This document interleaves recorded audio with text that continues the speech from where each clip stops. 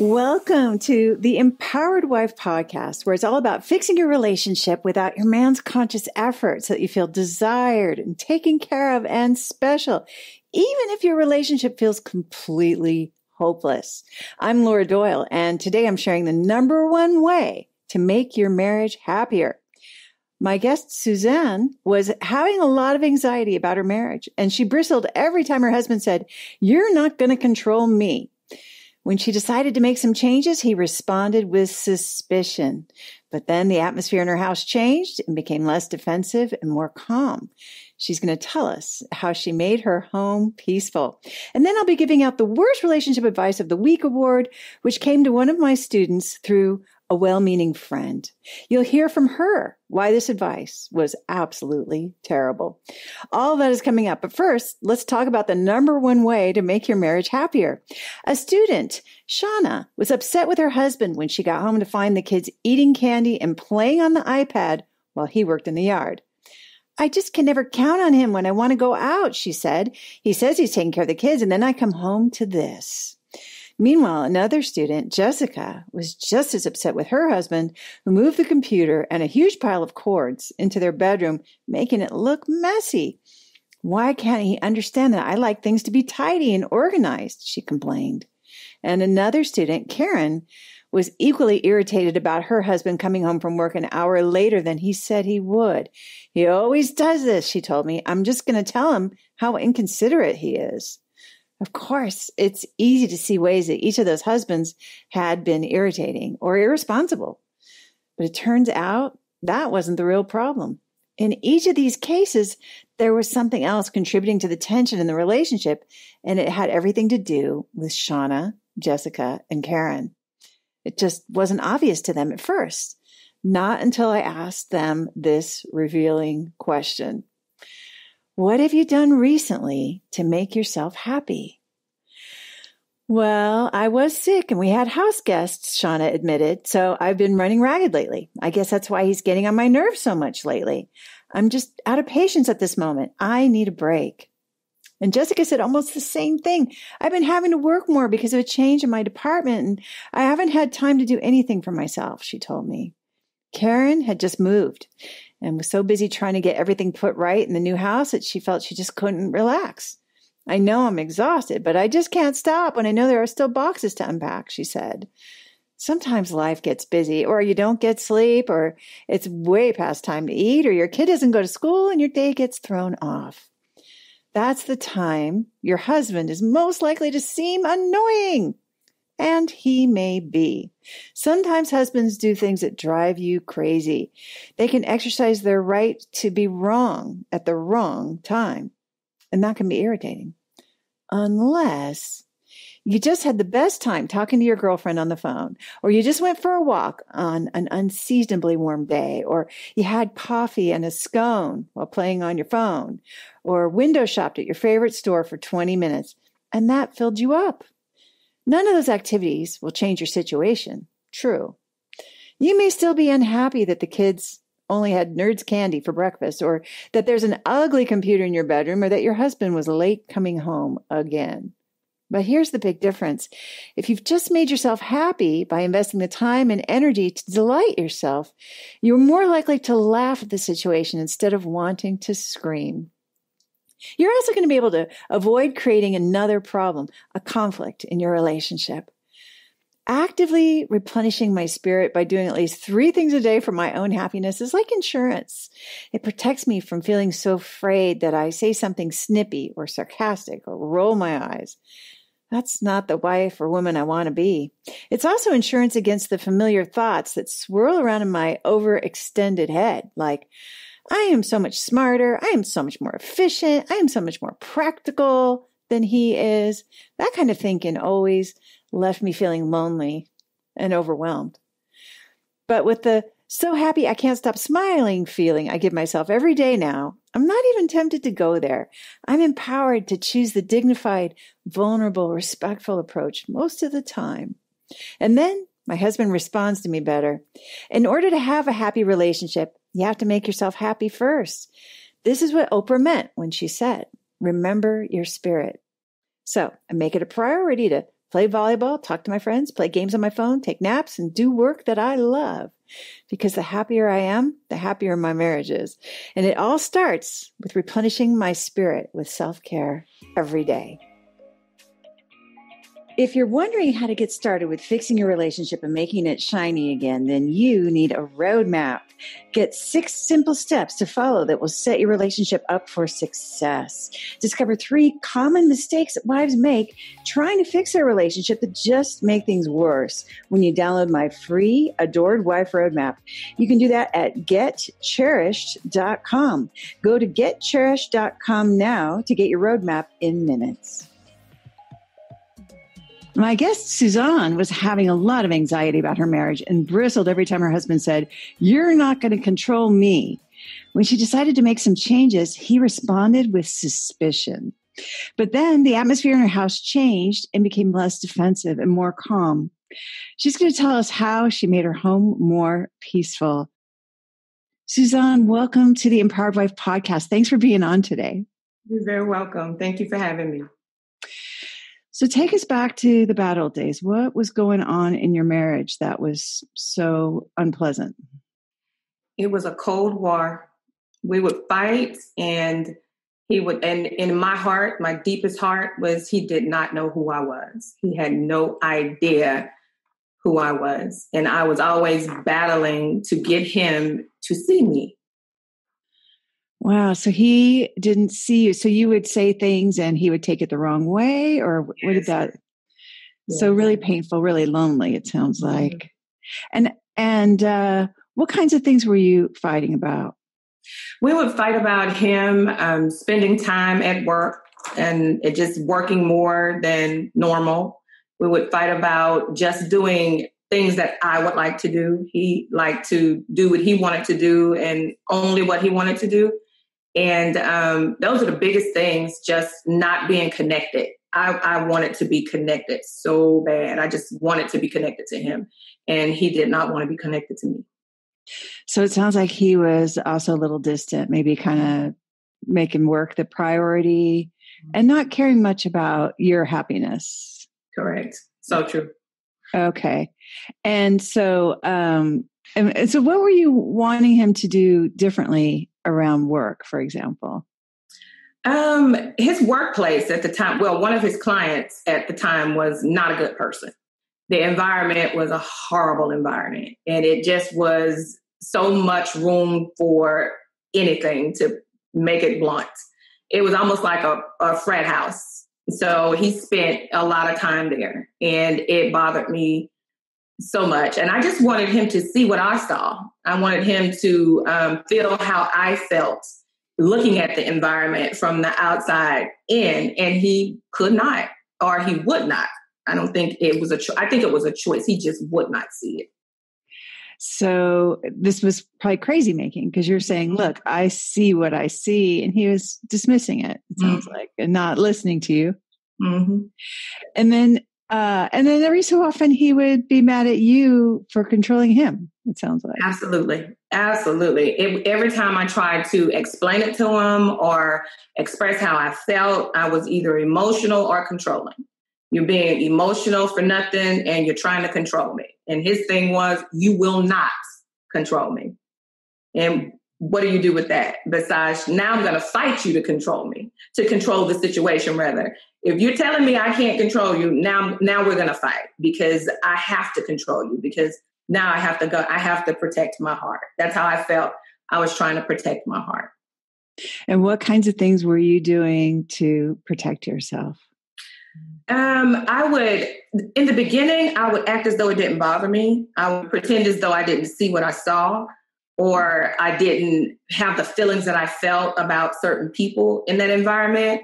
And eventually it got hard to not see or to not say what I saw. So I started to try and get him to engage in conversations about what it was and what I thought I saw, to confirm it for me. So, because I didn't want to just be blaming people, and saying these people are this way or that way.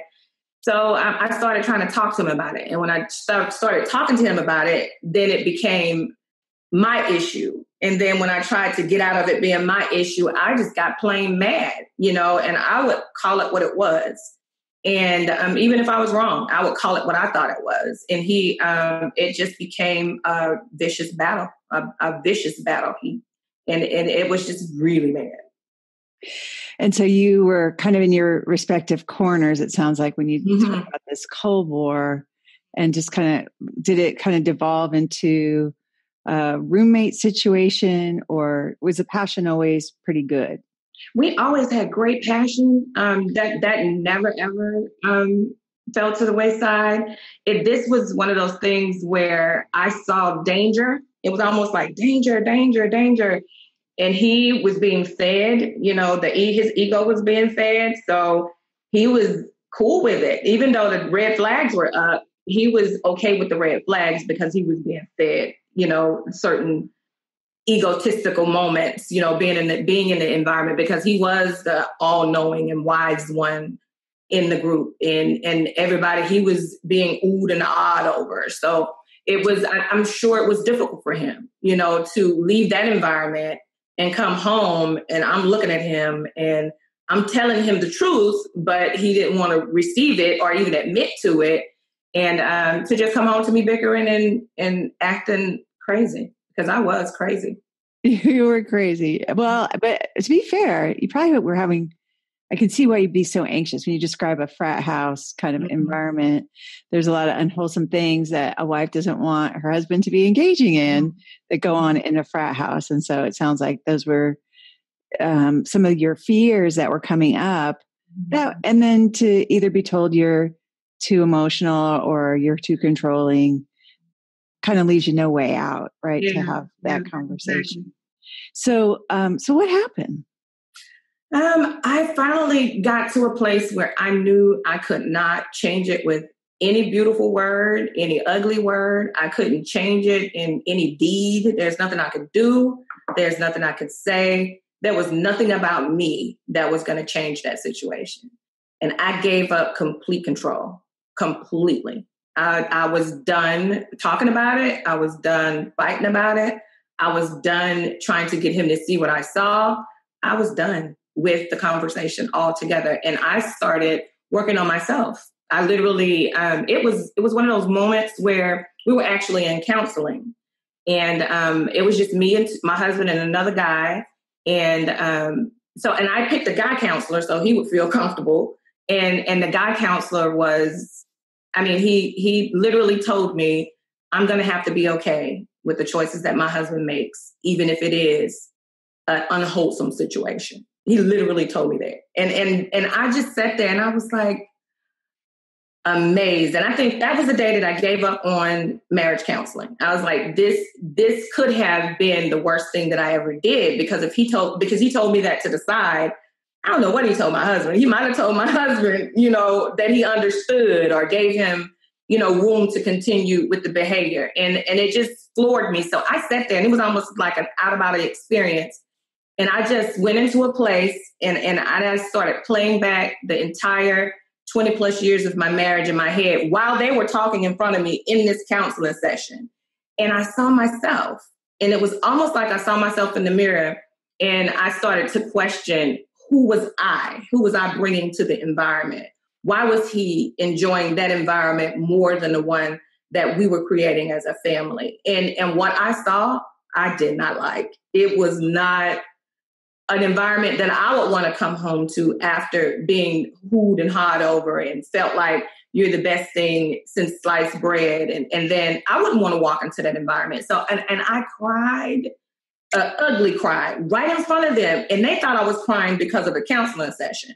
No, I was crying because I had tapped into my true self, who I really was in that moment. And I didn't want to be her anymore. And from that day on, I started the journey of letting go of what I could not change and working on myself completely from the inside out.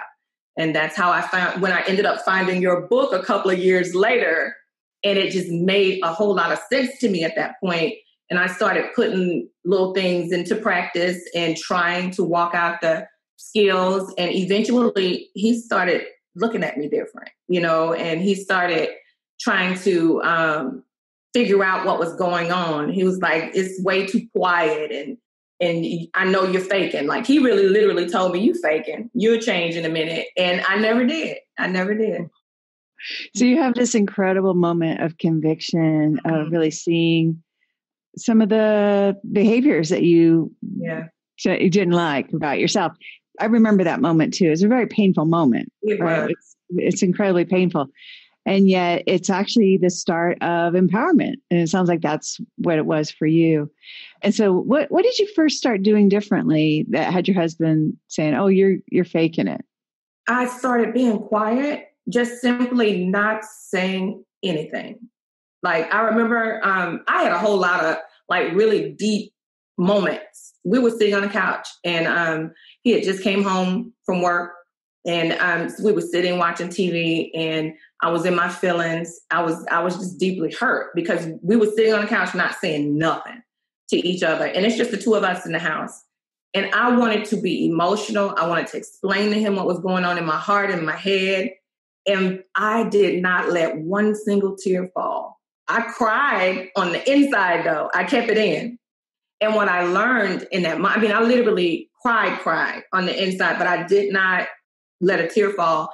And what I learned is I don't have to be overly emotional and I don't have to pour all of that and dump it on him when he really probably doesn't even know what to do with it. And I know after being with him for so long, I can overwhelm him because I am an orator. I'm an emotional woman. And if I give it to him for real, he's going to fall apart. He will not manage it well. And so and after that moment, when I realized I don't have to say everything that I want to say, I don't have to feel all of this.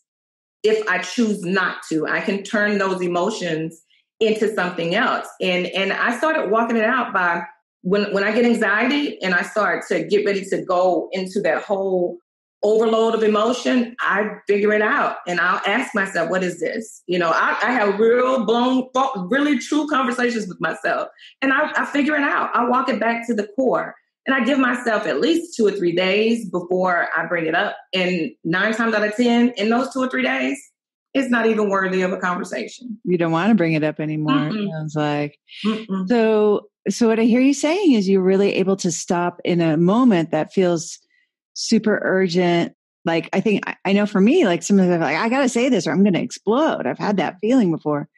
And you're able to pause and have a conversation with yourself so that you're not showing up in a way that is, I guess I want to say kind of out of control. Is that fair to say? And so, and then by the time you do bring it up, if you bring it up in a couple of days, it's probably much more dignified and calm. Mm-hmm. And you've kind of refined your message to what you really want to say. So this sounds like this is one way to make sure you're not saying things that are critical or hurtful kind of in the heat of the moment. Is that fair to say? Absolutely. So this has to have improved the emotional safety at your house. Big time. When I say big time, it is, I'm on the side now where he's exhibiting the skills in our relationship. Like he allows himself great pauses before he speaks. And it amazes me every single time. And if I say something that is disrespectful, he literally will rephrase it so that I hear him and understand. And then I can respond and apologize in the moment. It's working out so that we're both showing each other so much respect. Wow. And it's all I ever really wanted is for him to see me and to respect the woman that I am. Because I think I'm pretty cool. I think I'm pretty smart. And I think I bring a lot to the table. And all I really wanted was him to see those things in me and honor it. And I can say today that he does. Wow. Yeah, because that was a big theme of the hurt was that he didn't see you. And so it sounds like so it's a kind of a maturity in a way that you're describing, I think, right? Like in a way, like a 2-year-old, when they want something, they just go, right? And then as we grow older, I know for me, it was also a tendency to I'll say use waterworks. Unfortunately, I'm not proud of it, but and maybe it wasn't super intentional, but I just didn't think I had a choice, right? Like I'm so upset right now. This is all I can bring. And your experience really kind of demonstrates that it is a choice, how you want to show up. So, and you created this whole culture in your home single-handedly by going first.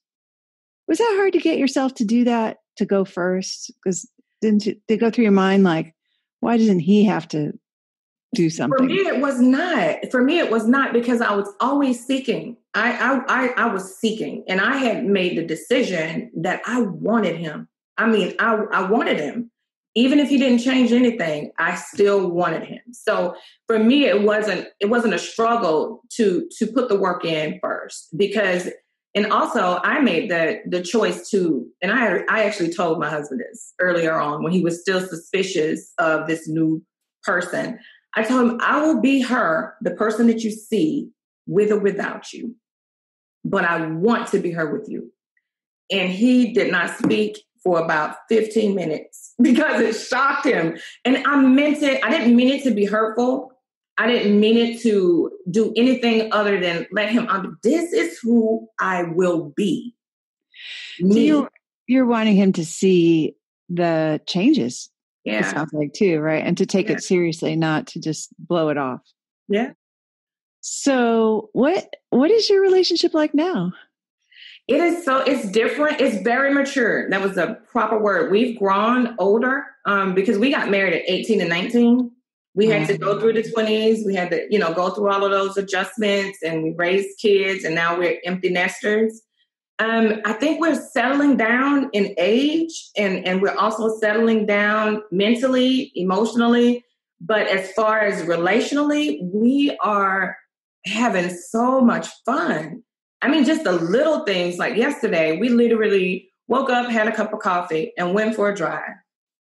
Little things are such a big deal to us these days. And they always were a big deal to me. He was always trying to work and make money and buy these big things. But for me, it was always the little bitty things that mattered.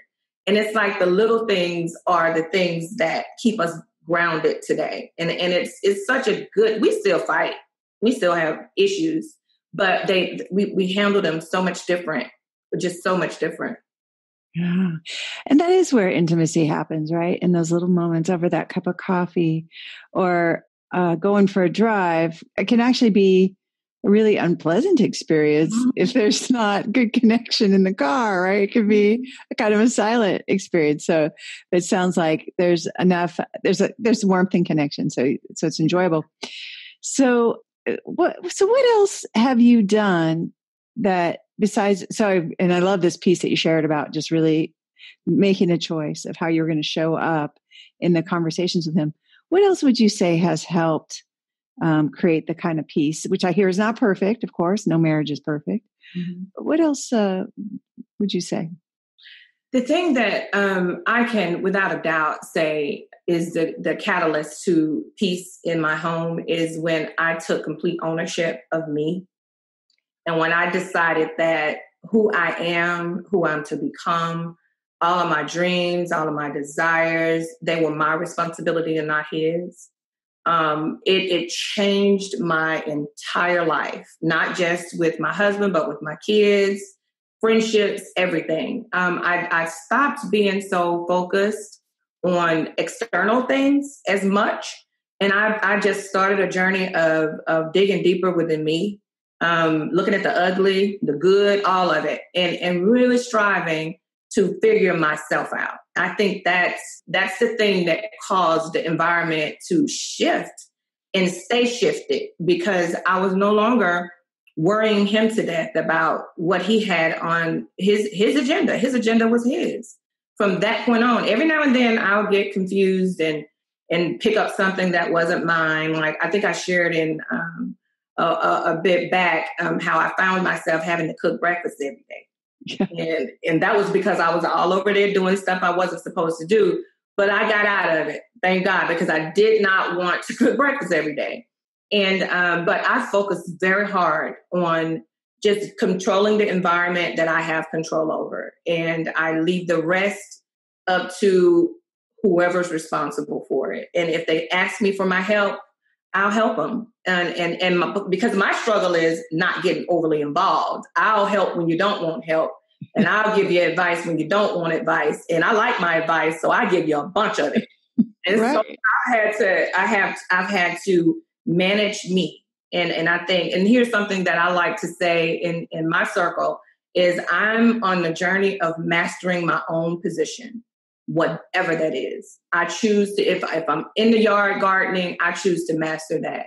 If I'm in the house sweeping, I'm going to master sweeping. If I'm getting myself all dolled up for a date, I'm going to be the best date you ever had. So it's just all about me trying to be my best self in everything that I do.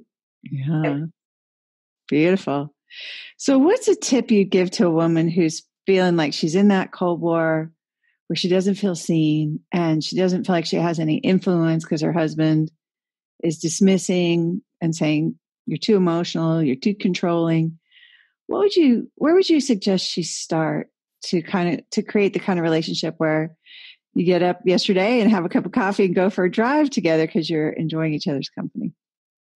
I had to master saying yes. I would not even allow my husband to feed me food if we were out to dinner. I don't know where I got it from. I would be like, no, thank you, as though it was gracious. No, thank you.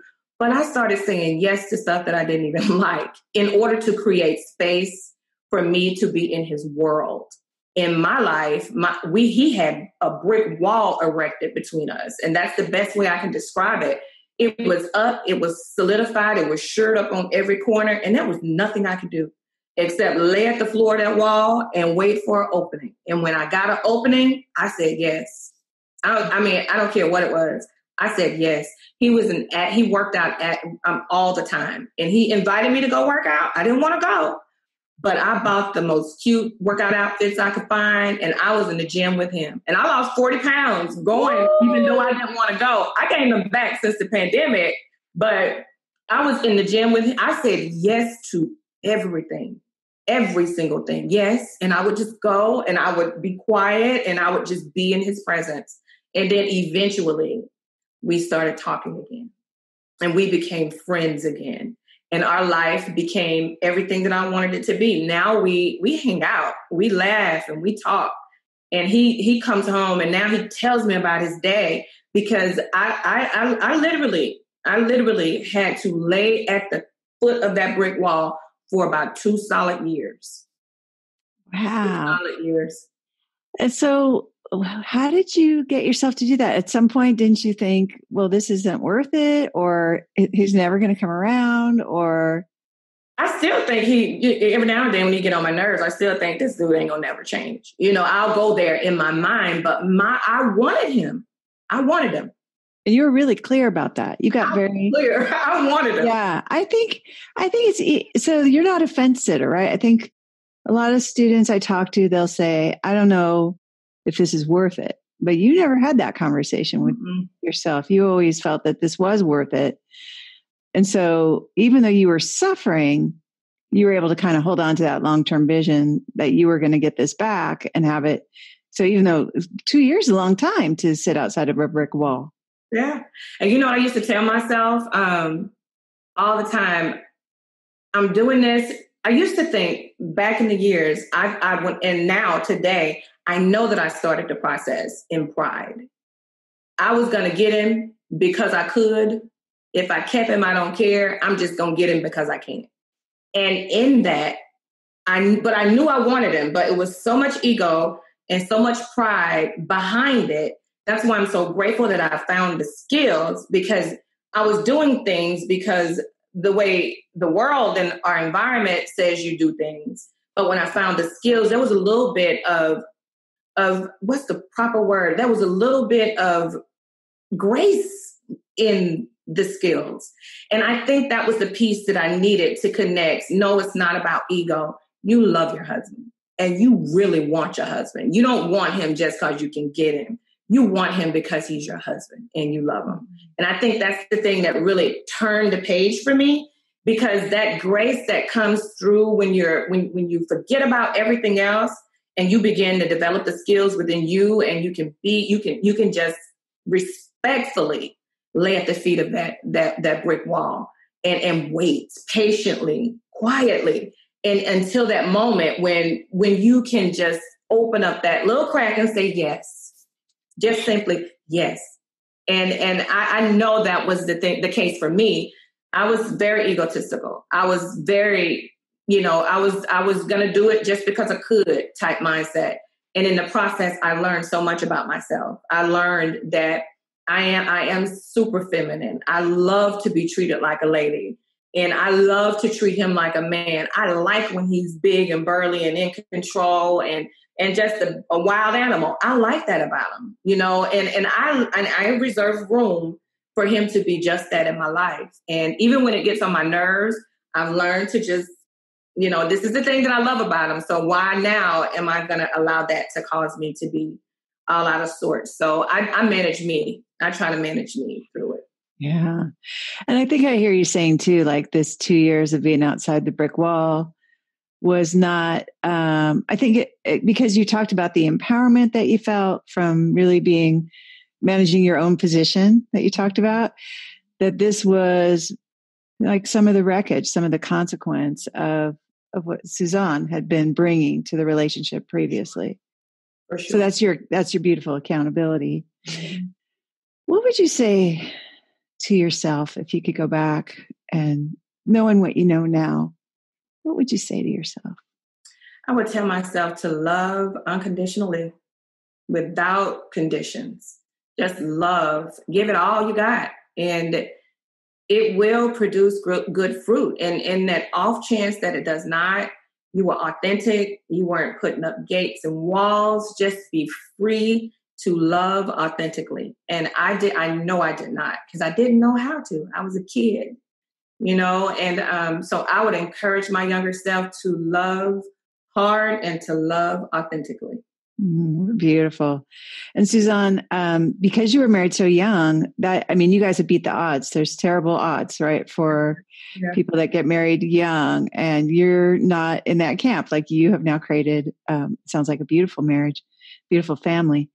And it takes enormous strength. I think sometimes you hear those messages, even just I'm sure it's something you've heard before, right? Big time, yeah. Right. So you had these messages like, oh, you guys are probably not going to make it. And yet you really did. So I have so much admiration that you did mature and figure that all out. It sounds kind of miraculous, honestly, what you've done. But I give you all the credit for making the decisions that led to that. So, yeah. Well, thank you so much for sharing your inspiring story with all of us about, these very personal matters inside your marriage. What has you be willing to come on and talk about these things? I did it because we are an anomaly. We should not have survived it. We shouldn't have. My husband and I, we come from polar opposites of the world. We were brought up different, and just so happened an 18-year-old and a 19-year-old decided to get married. And he didn't have any idea what a husband was. I didn't have any idea what a wife was. And we pretended for so long to do it the way we thought it was supposed to be done. So I think it's just, my story is one that if it can encourage one couple to just hang in there and see what's on the other side of the struggle and the pain, it's so worth it. It is just so worth it to just see who he becomes. And one thing I will add, and I want to keep it long, but the moment I started walking in this new journey of discovering me, I opened up room to discover him.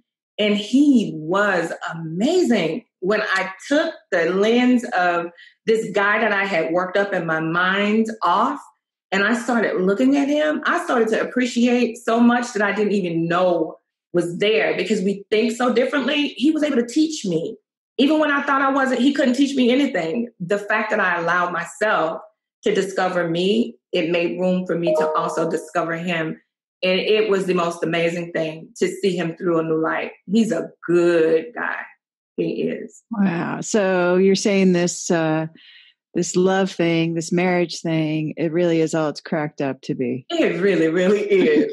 It truly is. It's always changing. It's something new all the time. And there's just no other relationship like this marriage relationship. He knows me when I'm ugly. He knows me when I'm sad. He knows me when I'm put together. He just knows me. And there's nobody else quite on this earth that I can say knows me like my husband does. Yeah, it sounds like it's a source of a lot of inner strength. Mm-hmm. Big time. Well, I think you have encouraged another couple today, at least one, but probably many. Thank you. So thank you so much, Suzanne. This has been wonderful. Thank you for having me. It has been great. If you're wondering how to get started with fixing your relationship and making it shiny again, then you need a roadmap. Get 6 simple steps to follow that will set your relationship up for success. Discover 3 common mistakes that wives make trying to fix their relationship that just make things worse when you download my free Adored Wife Roadmap. You can do that at getcherished.com. Go to getcherished.com now to get your roadmap in minutes. And now it's time for the Worst Relationship Advice of the Week award. It's the worst relationship advice of the worst relationship advice. Yeah, it's the worst relationship advice of the worst relationship advice of the week. And the advice that's turning my stomach this week is to prepare for the worst. A coach training student wrote in with this, and I want to give her a shout out. Thanks for contributing to the podcast with this truly terrible advice. I'm going to read exactly what she wrote because it's so insightful. She says, at wine last week, I was trying to practice self-care. My good friend and I discussed my dilemmas in my marriage, and I was explaining all the hard work I'm doing and the great things that I'm learning in my new program. And she ended with advising me this. She said, I can tell you're very dedicated to your marriage and you're really benefiting from this new empowered wife coaching, but I still need to encourage you to prepare for the worst. You may do all of this hard work and he may leave you anyway. And as your friend, I want you to prepare your heart for that so you'll be able to recover.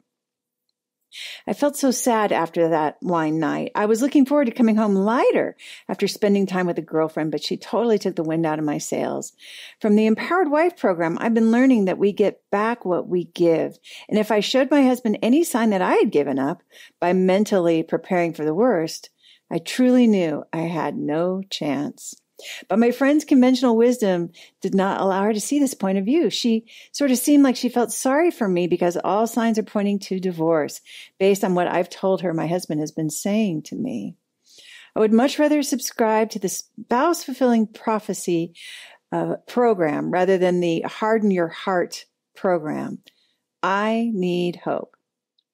Well, amen, sister. I hear you. And I am reminded of Norman Vincent Peale's wise words when he said, always see the possibility, for they are always there.